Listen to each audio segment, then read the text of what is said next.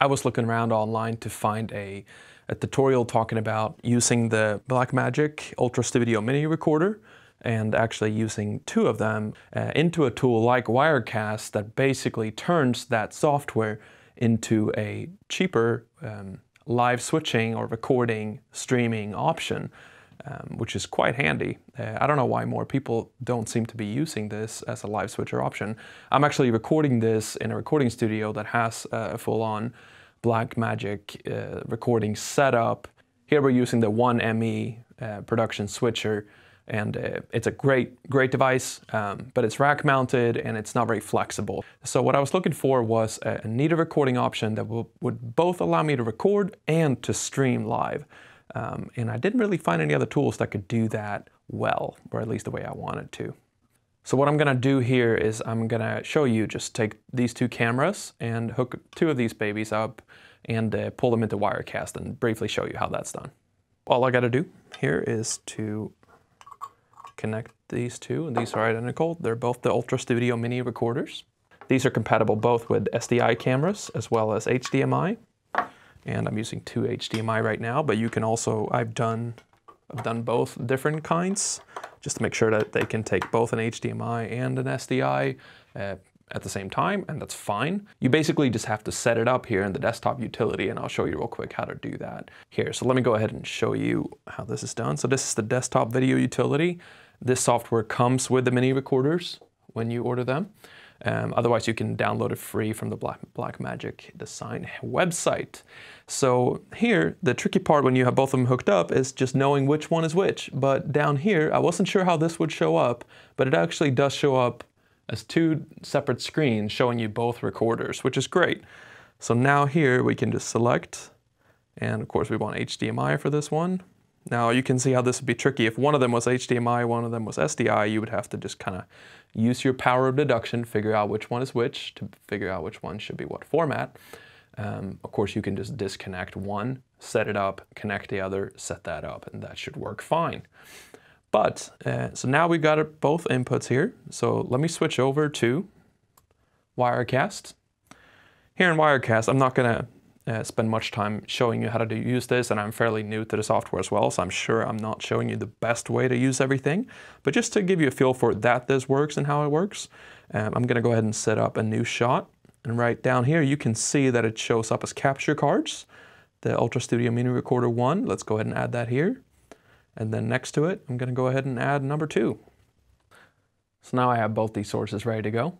So let me just show you real quick an example of the power of using this as a tool. So now I have, you can see I have my first shot here coming from my Sony 7S. And I can go ahead and pull that up here. And now I have a second camera, and I have two tools to choose between. So you can probably see here how powerful, basically, you have a live switching tool built into the software. And of course, the beauty here is that you have both the ability to record and to stream. And most people only use this tool to stream things, but I can see it being a very valuable tool to have this as a live recording option as well. If you want to be somewhere recording a workshop, recording some kind of education material, the beauty here is that you have something where you can make the switches on the go and seriously decrease the amount of time you spend in post-production afterwards with a multi-camera setup. We use this here at the school I work for, and it's very powerful for recording lectures and significantly cuts down post-production time. I haven't used this setup too much, but I am planning on using this more as an in-classroom setup every once in a while, even though we do most of the recordings here in the studio with a more full-on production switcher. And I've found now as well that Wirecast, the new version, Wirecast 7 that was just announced, seemed to also have, and I haven't tested this, but it says it actually has individual recording featured for the different camera sources as well, which is really nice, because this means you can now not only record the final output of what you're doing the switching, camera 1, camera 2, camera 1, and just record your cuts, but you can now keep the sources as well, so that if you make a mistake or want to make a change down the road in post-production, you have the freedom to, which is really nice. Again, you're going to spend more time, but it's nice to have that freedom, especially if you're doing real and sensitive work. I'm sure you can see the potential of this. This really can be a quite powerful tool. Now, I haven't really been testing these for significant long periods of time, but I have for some left it going for some time, and it seems to be running fine. It doesn't seem to be overheating or anything like that. Wirecast and the computer seems to be able to handle the performance of 2 of these without a problem. I'm not really seeing the CPU usage go through the roof or anything like that. The usage does seem to go up quite a bit when you are using both streaming and recording at the same time. So it's nice if you use either or perhaps just use your streaming to automatically record to whatever streaming service you're using, such as, for example, YouTube Live, Facebook Live. I'm sure that having it recorded in there would work for you in most cases. And if you really need a high quality recording, you can of course focus on recording it on the computer and not streaming it. But maybe you're fine streaming and recording both. I haven't tried it for an extended period of time, but it might work fine. So if you're looking to do a more mobile recording with live switching option, this is what I would recommend you take a look at. Now, I know there are options out there like the Convergent Design Apollo option that you can get on the Odyssey recording device, and that's awesome, and I'm excited about that, and I've been looking at that as well. But it is actually not that cheap. If you get the Apollo as a separate device with the feature built in, I believe it's now, last I checked, about $3,000. And your recorder and your switcher, great. Okay, $3,000. That's still a fair amount of money if you're getting started with this. You can purchase a copy of Wirecast. I actually purchased my license of it on Cyber Monday following Black Friday of last year, 2015, for I think approximately $300 or so. And then each of these guys is approximately, I think it's like 150 or something like that each. So then, you know, basically $600. Let's say you buy Wirecast for a little bit more. What could it be? You know, $500–600. There's a pro version and a regular version.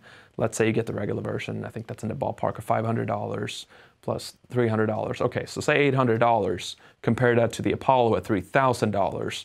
And here, I feel like you have a little bit more control of your options, plus you're able to live stream it, which is fantastic. You can't do that on the Apollo. I'm gonna keep looking around and finding what other solutions there might be out there to do similar things, but to me, for now, this seems like a pretty good setup. Another thing that's really cool if you're not familiar with the UltraStudio Mini Recorder is that basically, maybe this goes for some of you without saying, but basically this means you're now pulling your camera in as an input into your computer, just like if you plugged in a webcam. So now, if you log into something like Skype, you can actually choose the Blackmagic Studio Recorder, now I have the other one set up here, as an external camera to any kind of app that uses a webcam on your computer, which is really neat. So if you're gonna do any kind of, you know, Skype hosted session during an event or anything like that, or maybe perhaps you're just really excited about hooking up your really expensive camera to Skype with your grandma. That would be awesome. Then you can use this for that as well. And I didn't mention that, but of course you can use this to pull in video and audio as well. So you can actually set up one of your 2 camera inputs to also be your audio input. If I, for example, hook up my C100 here, I can hook up an XLR mic, set a wireless mic on that Canon. Then I actually have professional sound, maybe even wireless sound, coming in to Wirecast or whatever I'm using for software on my computer through my camera. Otherwise, of course, you can use one of your 2 Thunderbolt ports for some kind of external microphone input. Of course, you can use your USB port for some kind of external audio input. But if you just want to use Thunderbolt and use these guys, you have a way to do that as well. If you appreciate videos like this, take the opportunity to please like the video and maybe subscribe to my channel. And I'll be putting out more videos like this. I have a trip coming up to Sweden, where I'm from, where I'm going to be taking my RX10 Mark III, and I'm going to be doing a little bit more thorough review of this camera that's still fairly new to me. So that's going to be coming up here soon as well. So this is a handy tool. I do recommend it. I feel like it's worked really well for me. And yeah, pick 1 or 2 of them up. And if you're wondering if you could use 2 of them, now you know you can. Thanks for watching. Have an awesome week.